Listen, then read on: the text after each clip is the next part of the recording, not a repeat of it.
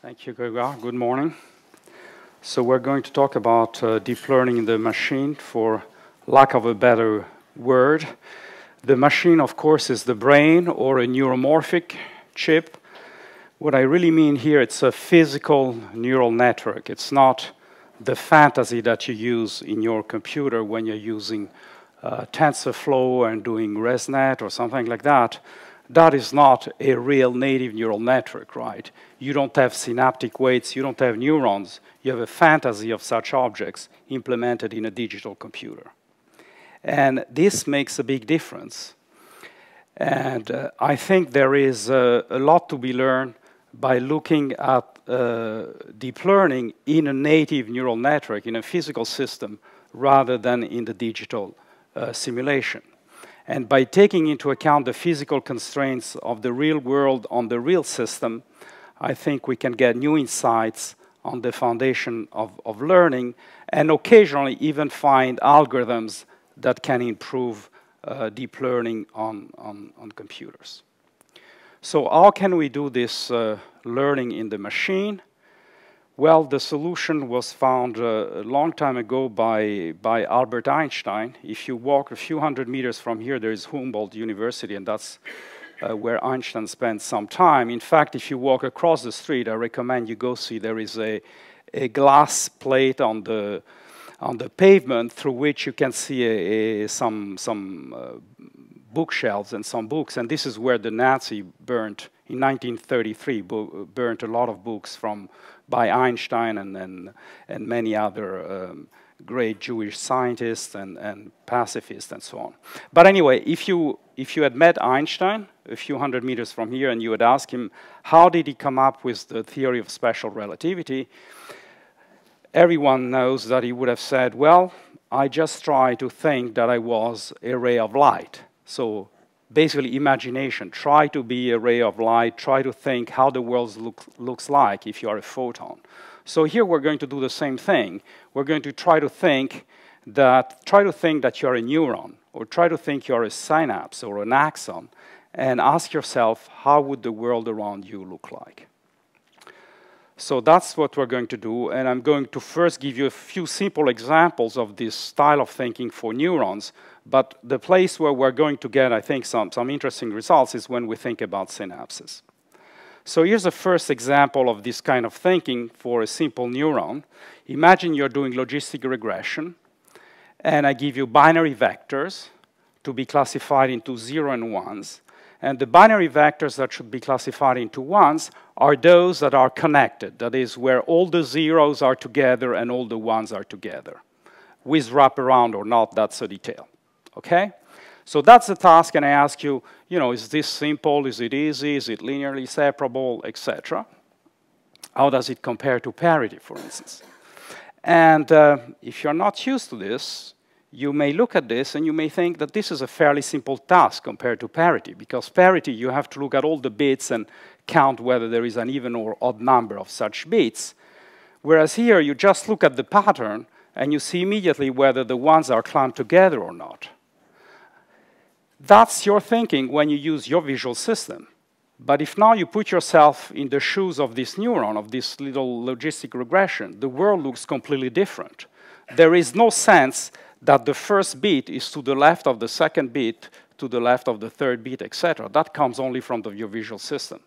In reality, this neuron has to learn the right permutation of all the n bits in order to solve this problem. And so it turns out it's a very hard problem. And you get completely fooled by not thinking in the machine. Another example of thinking in the machine is dropout, because you could have, again, looked at the world from the point of view of a neuron. Maybe you come up with the idea that neurons are quite faulty. Maybe they don't work 50% of the time, so let's do that during learning, and that's exactly what dropout does. You remove 50% or some other fraction of your neurons during learning, you adjust the synapses, and then another group of neurons is removed, etc., and you keep repeating that. So dropout, you could view it as a thinking in the machine type of thinking. Now note something interesting. When you do dropout at production time, your neurons are working perfectly. You just multiply the weights by the probabilities of dropping, and that's it. And so that maybe opens the door for having a better form of dropout, where you do dropout also at production time. And I think maybe you may gain a very small amount in accuracy by doing that. Nobody has done that, but it's probably a very small effect. It would require at production time to just average over a large number of networks rather than doing the pseudo quick average that you get by assuming that all the neurons are working properly. So that's dropout. Other example of such thinking when you're looking at neurons would be, for instance, relaxing the weight sharing assumption. It's very unlikely that in biological networks you have exact weight sharing, for instance, right? So how can you have a convolutional neural network that works well if you don't have exact weight sharing? Where you can show, for instance, that if you take a convolutional neural network and relax the weight sharing assumption, but you initialize the weight sort of from the same, typically from this zero mean Gaussian with small standard deviation, you can get them to learn provided you give them translated version of the examples so that every neuron, let's say in the first layer, sees roughly the same set of examples. So these are just examples of thinking in the machine from the point of view of neurons. Now I want to go to the point of view from the point of view of synapses, which I think is even more interesting. And this is, among other things, is going to help us answer a question like, what exactly is Hebbian learning? Hebbian learning is an important concept, but it's somewhat murky. You know, neurons that wire together, fire together. What does that mean exactly? What is the relation between Hebbian learning and backpropagation? Is backpropagation Hebbian, for instance? A question that may seem somewhat strange, but important. And why are there so few learning algorithms? Because really, if you look at the literature, these are pretty much the only two algorithms that are available for training networks. So why are there so few algorithms?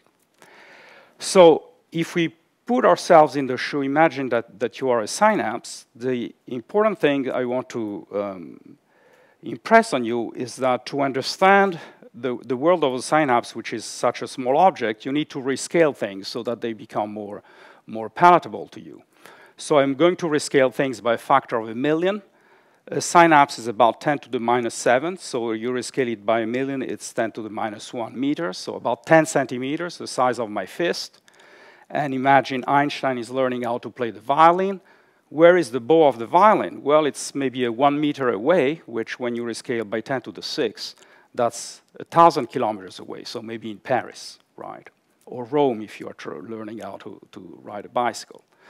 So you have this synapse which is, you know, embedded in these deep circuits in the brain that has to decide whether to strengthen itself or not, or weaken itself. And then it has no notion of music, of violin, etc., right? So how can it do that? And this is really the deep learning problem when you think about it in biological terms. So that's just the rescaling. So this leads immediately to the notion of local learning, because a synapse, in order to learn, whatever the learning rule is, it has to depend on local variables that are available in the neighborhood of the synapse. So using these high-level models that you were using, it means that one possible definition of local learning would be to say that you have a rule for adjusting a synaptic weights, which is some function of local variables such as the presynaptic activity, the postsynaptic activity, and maybe the weight itself. That's a reasonable definition of what a local learning rule ought to be. You're welcome to have your own definition, but within this formalism, I think this is very reasonable. Now, if you are, let's say you have a feed-forward network, you are in the output layer, then you may have targets, so maybe the targets could also be considered as local variables in the output layer of a feed-forward network, okay? So that's the definition of a local learning rules, and I think this is nice because now you can separate the variables that are in the learning rule, which need to be local, from the functional form of the learning rule. So I can decide what functional form the function f should have. For instance, we can work on polynomial learning rules, polynomials of low degree, maybe up to 6. that could be an interesting set of functions. But in any case, we can stratify all possible learning rules, and we can study them one by one. So we did that for polynomial learning rule of low degree, for linear neurons. In some cases, you can do also nonlinear neurons, and you can study all these rules and their properties. And occasionally, you can find rules that have some interesting capabilities. For instance, Oja's rule, which is a quartic rule, actually, can extract the principal component of the data, right? So these rules that you can study can extract simple statistics of the data, such as the center of gravity or the principal component. So it's interesting to know that and which rules converge, etc. But really what you care about is learning by combining these rules in a deep network. So here you have a deep feed-forward network, and imagine that you're using local rules in the first layer, in the second layer, etc., all the way to the top layer. In the top layer, you can have targets because the targets are available here, but not, of course, in the deeper layers of this feed-forward network, right? And the question is, what can you do with this system? What can you learn? This is actually an old idea that goes back at least to 1980 with Fukushima, who came up with this architecture, which is nothing else than a convolutional neural network inspired by the work of Yuval, Wiesel, etc. But in his paper, he said, well, we have adjustable weights between the layers, and we're going to learn using Hebb's rule, some local learning rule. Hebb is a special case of local learning. Well, no one has ever been able to make this work, as far as I know, and the reason is that it cannot work. So I'm going to tell you that if you stack things like this in a feed-forward network, you have data, and you use Hebb rule or any local rule here, here, and here, and here, etc., you'll never be able to learn interesting functions.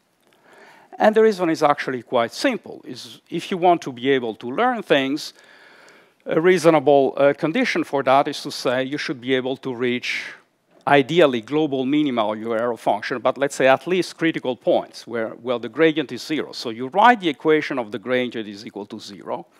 Those of you who know these things well, of course, they understand that this is just writing backpropagation equals 0. So you can do it with large batches or just the full training set. So it's the average over the entire training set, let's say, of the for a weight Wij connecting neuron J to neuron I in layer H, neuron J in layer H minus 1. It's the sum of the presynaptic activity in layer H minus 1 multiplied by the postsynaptic backpropagated error, right? This backpropagated error starts at the top of the network, depends on target minus output, and then gets multiplied by all the weights in a reverse direction in backpropagation, all the weights of the network. In addition, every time you traverse a layer, you multiply by the derivative of the activations, nonlinear activation functions of that layer.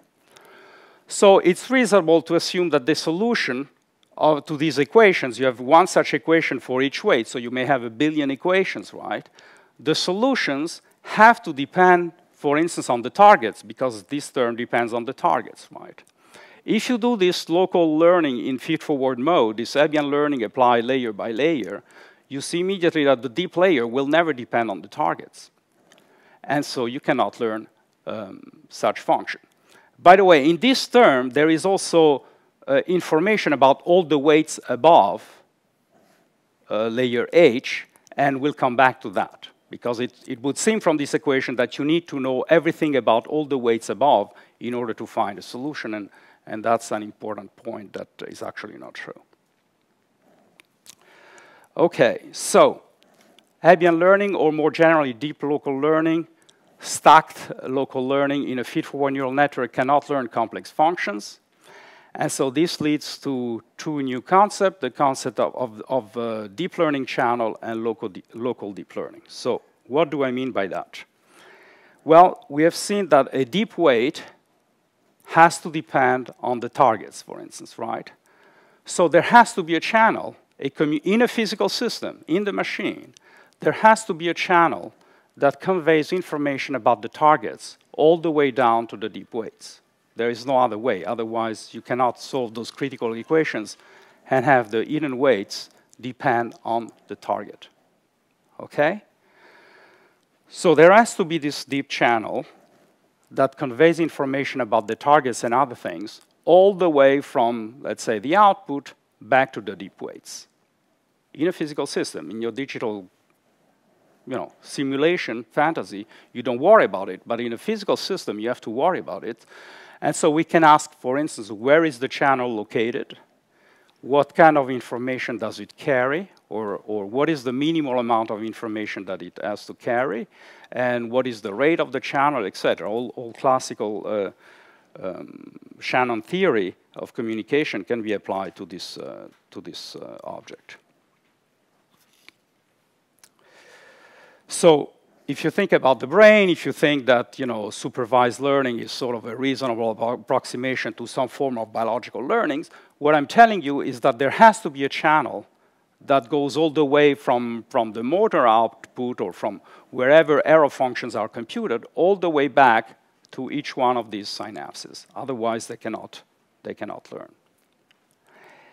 And this is important also because it shows that the notion of feedback, the word feedback has actually two completely different meanings that have to be separated. There is one type of feedback that is relatively fast, that may occur, let's say, in biological neurons on a scale of 10 to 100 milliseconds. For instance, the visual system, we often talk about feedback where you have a bottom-up sensory stream that meets a top-down expectation or modeling stream, and together these two streams combines to stabilize your perception, your percept of the world, right? That's the kind of feedback that is sort of dynamical and very fast, again, on the scale of tens to 100 milliseconds. Here we're talking about deep learning feedback, the feedback for learning, which can be much slower, could be hours, could be days, and could perhaps use the same pathways, but also possibly completely different pathways. We definitely know that in the brain, you have tons of connections going in the feedback direction. But again, two different possible notions of feedback. So let's discuss first where can this channel be in different neural systems. Again, you see immediately that there is a number of possibilities. You could have a system where signals can travel in both directions along axons, right? You can have systems where you have separate connections, but they are sort of identical. You use the transpose of the forward weights in the reverse. This is sort of what you think when you're doing your digital fantasy in your computer, right? That's the way you think about it. If you think about biology, many have pointed out it's very unlikely that you have exact weights in the opposite direction, right? You could have a twin situation where you have a deep learning channel that has the same architecture as the forward, but is completely separate, but with the same architecture. And then, in my opinion, the most plausible one is that you have a completely distinct channel that has different architecture and different numbers of neurons, etc., but of course which talks to the forward pathway and through different sets of weights, and that's what I call the distinct case. But for any physical system, you can think about these different possibilities and what happens with learning, with rates, etc., in these different scenarios. Now, one important result that was obtained by Lily Krapp et al. Was that if you put completely random weights on the way back, backpropagation still works, which is somewhat amazing. You don't need to have the transpose of the forward weight on the deep learning channel. You can have completely random matrices. And if you do the simulation, you see that it works almost as well as plain backpropagation. So that's a remarkable result. And it opens the door for doing a lot of studies on these different architectures. So you can do studies on these different architectures using random weights on the backward pass. But not only that, you can ask all kinds of questions. On the backward pass, typically you have a linear network. All the operations you do are matrix multiplication. You multiply maybe by the derivatives, etc. Why should the backward channel be linear and the forward pass channel be nonlinear, right? You may want in a physical system use the same kind of hardware in both directions, so you may try to have nonlinear neurons in the learning channel. You like to use dropout on the forward channel. Why not use dropout on the backward channel? You like sparse matrices. Maybe we want to use sparse matrices in the backward channel, random sparse matrices. And what about these derivatives? Do you really need to multiply by the derivatives of the forward channel in the backward channel? Do you need all the derivatives, just the derivatives of the current layers? You adjust the weights in the forward channel by Hebb. Hebb and backpropagation become essentially the same once you have the backward learning channel. But why not adapt also the weights in the backward channel? Maybe if they are made of the same hardware, you should use Hebb or backpropagation in both channels, in the forward channel and the deep learning channel.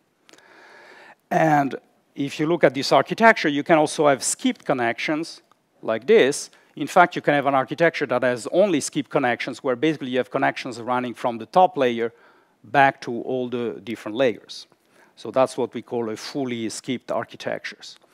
So you see that you end up with lots of possibilities, and we've tried all of them essentially, maybe 100 or 200 simulations of all the combinations. And the main result is that the deep learning channel is very robust. That is, most of these combinations, they work, or you can get them to work. They may be a little harder to get to work than plain backpropagation, but if you spend some time tweaking the learning rate, etc., you can get most of them to work. There is a couple of them that do not work. For instance, if you get rid of all the derivatives, you don't multiply by any derivative in the deep learning channel, then you won't be able to learn well. You do need those derivatives. In fact, you can show even more than that. You only need the derivative of the current layers. You don't need the derivatives above the current layer like backpropagation does. Backpropagation uses all the derivatives above. You actually don't need all of them. If you have a skipped architecture, you can get rid of all those derivatives, but you will need the derivative of the current layer. And also another thing that is important that you see also when you do the work of Lily Crabb is that the random weights start here, so they play a role in learning for the layer before the last one, but the last layer is doing gradient descent, and that's absolutely necessary. If you remove the gradient descent from the top layer, then all these algorithms start to break down. I can show you some example of simulation on NIST or CIFAR. So these are example of, this is backpropagation, this is skipped backpropagation, skipped random backpropagation, this is without the derivatives, etc. You can see that they all converge at different speeds, but they all converge. If you remove the derivatives, these guys are not learning. This is the training set, this is the test set. This is another set of experiment where we look at adaptive random backpropagation. So we're adapting the weights both on the forward channel and on the deep learning channel using the same rule, product of presynaptic time postsynaptic error, if you want, so to speak, training set, test set. You can see they all converge to good performance, etc., etc. These are experiment done with sparse random matrices with different level of sparsity, etc. Same thing. Same thing on CIFAR. This is just to show you an interesting technique for some simulation that comes from a paper by Sabatini et al. What you have at the top is your data. So there is a mathematical function that has a parameter k that allows you to adjust the complexity of the data. So with k equal 1, this is your data. K equal 2, it's like this, etc. So as k grows, you have more and more black dots in this picture, right? The picture becomes more and more complicated. It has to do with Betty numbers. And basically, the task of your network is you give it as input two values, x and y, and the output is the prediction, the classification to black and white. And these networks here have hidden layers of size 500, and there is maybe 4 or 5 hidden layers. And backpropagation is here. is able to learn very well the patterns. This is the data. This is what backpropagation produces. And these are some of the other algorithms, for instance, random backpropagation. And you see that at low complexity, it matches the data and backpropagation very well. At high complexity, at the same, training, at the same epoch, it's a little bit behind. And there are variations across the different algorithms. This one doesn't seem to be doing very well, but again, tweaking learning rate, etc., you can get even this one after a while to look exactly like this. So now I want to tell you about what needs to be communicated in this channel. And basically, you can see that you can reduce the amount of information that is needed. From the critical equation, you get the impression that you need to transmit the targets, the output, all the weights above, all the weights below, and all the derivatives above. Backpropagation alone already tells you that you only need, in fact, to send t minus o. You don't need to send t and o separately. You don't need all the weights below. In fact, the only thing you need is the activity of the presynaptic neurons. So all the information about all the weights below is subsumed by the activity of the presynaptic neurons. This, by the way, suggests that it should be the same for all the weights above. You really don't need to know everything about all the weights above in the same way that you don't need to know about all the weights below. And this is exactly what leads and is shown by random backpropagation, because random backpropagation has completely random weights in the layer above to the layer that you're trying to learn.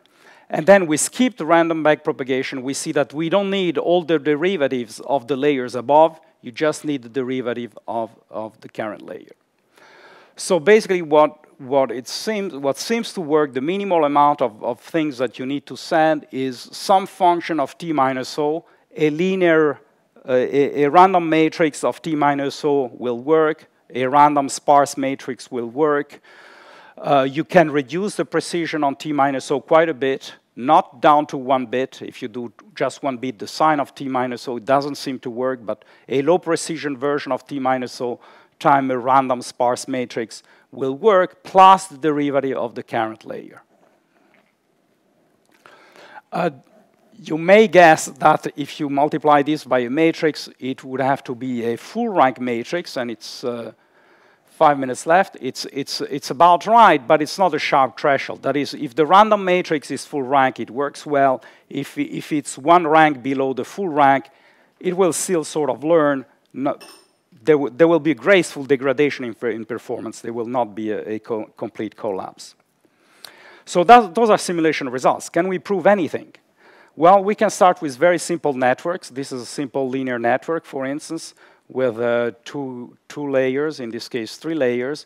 You have weights A and B on the forward channel, weight C in the deep reverse channel, and you can write down the equations of such a system. In fact, some of this is in the Lilly-Kraut paper. We have extended the theorem a little bit, but you can see that the stable points are given by these hyperbolas here, where the products of the weights A and B is some constant, the right constant.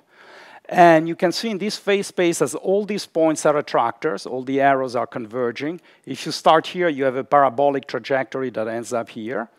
And here is the same thing except for this little piece of this hyperbola where actually the points are unstable. And the trajectories tend to diverge from those points, but they will converge on some other points on those hyperbolas. So for that very simple system, you can understand what happens. But of course, you would like to understand more complex system. Even in the linear case, you could have a multi-layer linear network. All these are matrices, forward matrices. You have random matrices on the way back, whether you do it in the skip fashion as drawn here or in the propagation fashion, it's essentially equivalent. And if you write the learning equation for the matrices A, you get essentially this thing, because it's very easy to see that, because it's just the transpose of the of the stream coming from the forward pathway, which is this object here. There is input transpose here. And then there is the feedback matrix, Ci, times what is at the top, T minus O. When it combines with the input, you get this quantity here. So this is the covariance matrix of the targets with respect to the inputs. P is the product of all the matrices, and this is the covariance matrix of the input data. If your backward pathway is also adaptive, you get these equations for adapting the C, so you get a huge system of differential equations. And just for comparison, these are the systems that you get for backpropagation. So can we solve such systems? Well, in general, no. These are actually very complicated systems. These are polynomial systems of differential equations. And if you are in one dimension, if you have dx dt equal p of x, that we understand qualitatively quite well. I will show you an example at the very end, but basically you cannot have oscillations. You either have convergence to fixed points or divergence to infinity. But if you have two differential equations, dx dt equal p of xy, dy dt equal q of xy, just two equations with two polynomials, that is extremely difficult. In fact, Hilbert's 16 problem is the question of whether you can bound the number of limit cycles of such a system. And that question is completely unsolved. Steve Smale wrote a paper 15 years ago, the new version of Hilbert's problem for the 21st century. It's in there, and basically no progress has been made on this question for many decades. It's a little bit like P equal NP. So these problems are very difficult, but in some restricted cases we can solve them. For instance, if you have a long chain of a very deep chain of units that are all linear, I'll show you this at the very end. If you have a system with 1 unit, n units in the hidden layer, then 1 unit, this guy here we can solve, etc. There are interesting connections to complex ideas in algebraic geometry, like Koszul complex. I won't go into that. And in some cases, you can solve the nonlinear case. For instance, if you have the case with 3 units like this, where you put a nonlinearity here, like a power function, for instance, that case we can solve and show that it converges. So just to finish, let me show you what happens in this case. So these two problems are equivalent. Again, the skipped version versus the propagated version are equivalent. So let's stick with the skipped version. What you have here is a chain of linear neurons. Everything is linear. If I give you an input, it gets multiplied by A1, A2, AL. So the output is A1, A2, AL times the input. Let's call P the product of all these weights. Obviously, you're trying to learn what's the right combination of weights, so you're adjusting a line. And very simple problem, it's even convex, but each one of these little weights, it's applying its own learning rule based on these random feedback weights, CL. These weights are fixed, but completely random. So if you write the differential equations, they look like this. That's a system of differential equations that is satisfied by this large set of weights. If you look carefully, you can see that any two consecutive equations are coupled in this way, which means that the evolution of AI plus 1 is a quadratic function of AI, right? So A2 is a quadratic function of A1. A3 is a quadratic function of A2, so it's a quartic function of A1, etc., etc.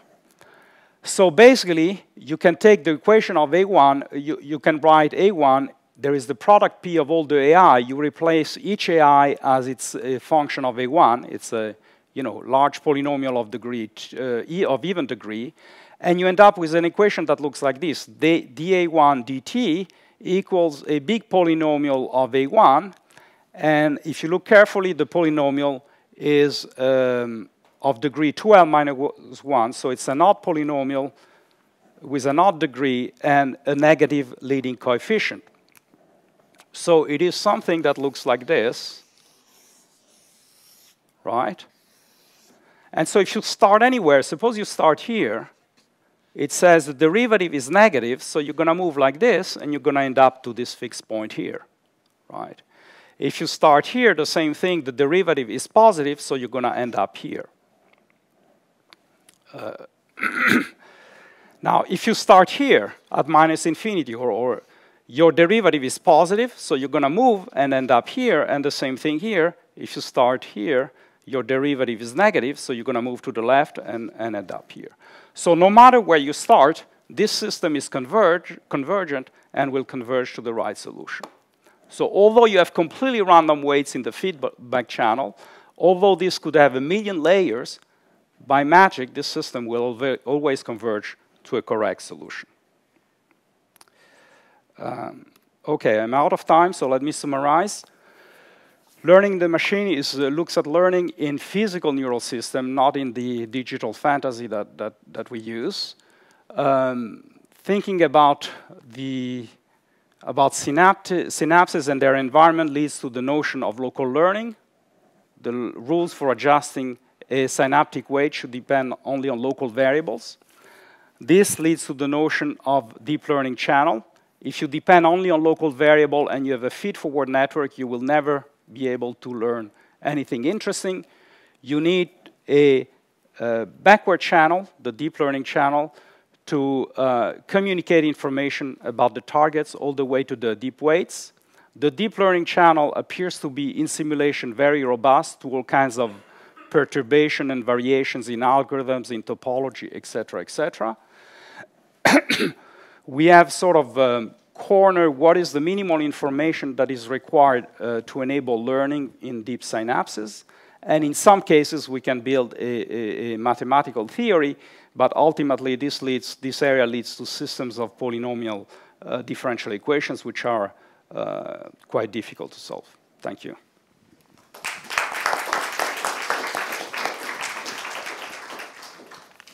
Other questions?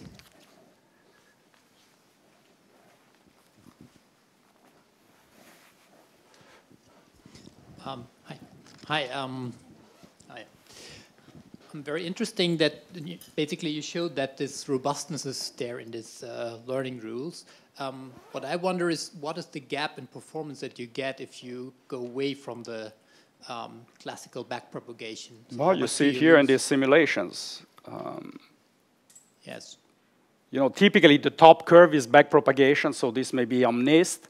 So in 20 epoch, backpropagation is essentially 100%, and skipped or random backpropagation may be at 95 or 96. So you see, it's a little bit slower, but ultimately it gets there. I mean, why I ask is because basically in reinforcement learning with this temporal differencing, you also work with noisy gradients at one point.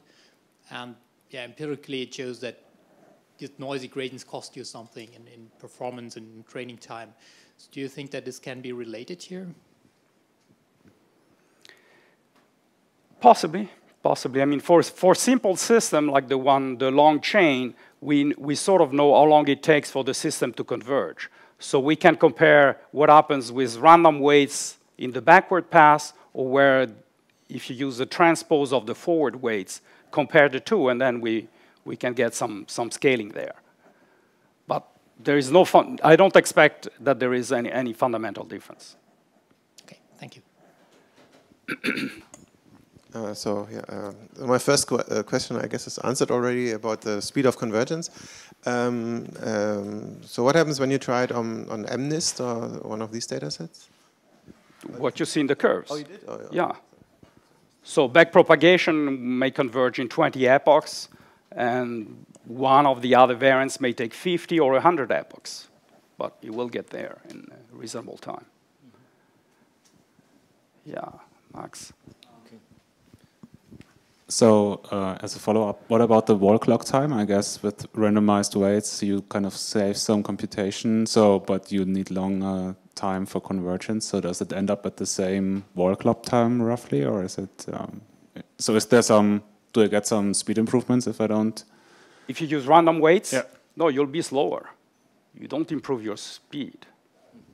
You mean your speed of conversion in terms of epochs? Right. But I need to do less computation, right? I guess, because I don't need to compute the gradients. Well, you still have to, if you use the random matrices, you still have to multiply by random matrices, multiply by derivative, multiply by random matrices. So if you do, standard backpropagation with random weights, the number of calculation is the same. It's just that you're using random weights instead of using you know, the transpose of the forward matrices. Pierre, have you studied, you know, what kind of randomness you should be using?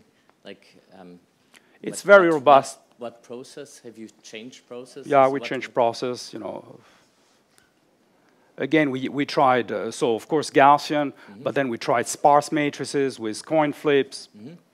That's fine. Okay. I'm not so much worried about convergence speeds, but I would be interested if you would use this to not single networks, but ensembles of such networks with random backpropagation type weights, whether these would have potentially a better performance than, say, an average of simply backpropagated neural networks. I see maybe a little bit relationships, you know, random weights that convey information back to maybe human creativity, where maybe you need to make an error to find a good solution. Yeah, so I haven't tried to do an ensemble of backpropagations, but we have done dropout on the way back, which is a little bit like averaging an ensemble. We don't see, you know, it doesn't hurt you, but it doesn't buy you anything obvious, at least in the simulations that we've done.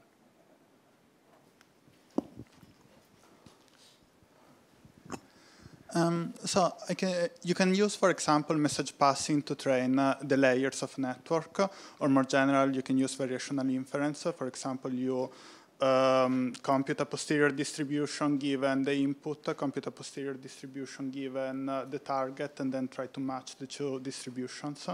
And this is, for example, how a variational autoencoder will work. And also deep variational autoencoder will have a very similar structure to the one you propose with the encoding network, decoding network, and skip connections between the two. So I was wondering, is there any way of making a formal connection between variational inference and what you're trying to do here? Possibly. I haven't really thought about it, but yeah, because in a way, so in a variational autoencoder, for example, you will get a feedback which is exactly a quantity of information you can actually measure in nuts, and you use that quantity of information to correct and update your layers. So it feels very much like what you're trying to do here. yeah. Time for one last question. Yeah, just a very simple question. So when does it fail? It cannot always work, or can it? Right, so I gave some example where it fails.